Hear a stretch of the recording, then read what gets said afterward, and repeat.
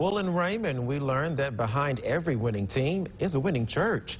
12 News' Deidre Briscoe shows us that's the case for the Raymond Rangers, as a local church buys championship rings for the 4A state champions. Take a look.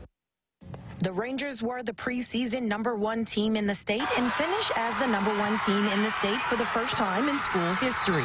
But they didn't do it alone. Their designated fan base came in the form of the church. And when the team won state, church members were there to show their love and support.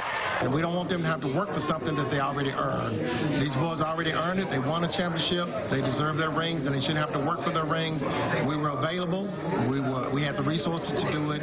The Rangers point guard says he will remember this moment forever. They've been backing us. You know, even when we didn't win, we would always have church members in the stands supporting us.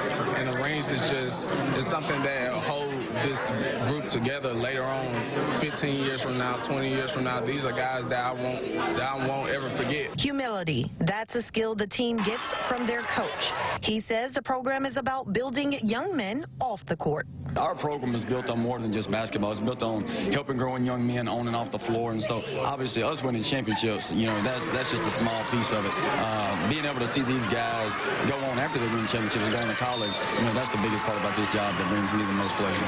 4 of the players are seniors. They all have committed to colleges, including Tremaine, who plans to major in finance. Reporting in Raymond, Deidre Briscoe, 12 News.